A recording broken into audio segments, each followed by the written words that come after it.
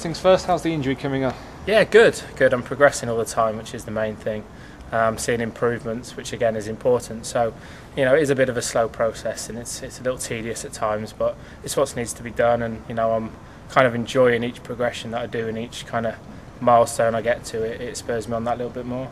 It's been quite frustrating. You were injured at just the worst time, really, as last season was reaching its end. You sort of came back and featured in the playoff semi-final, and now, in a way, that sort of just hampered your recovery over the summer. It must be quite frustrating. Yeah, very. It's hard. Any footballer will tell you being injured is difficult. You feel a little bit on the fringes of things. You're having to do a lot of stuff on your own, but it's what you need to do. It's the most important thing is getting it right and getting fit. So I'll continue to do what I keep doing, and hopefully I won't be too long away. Have you been out for any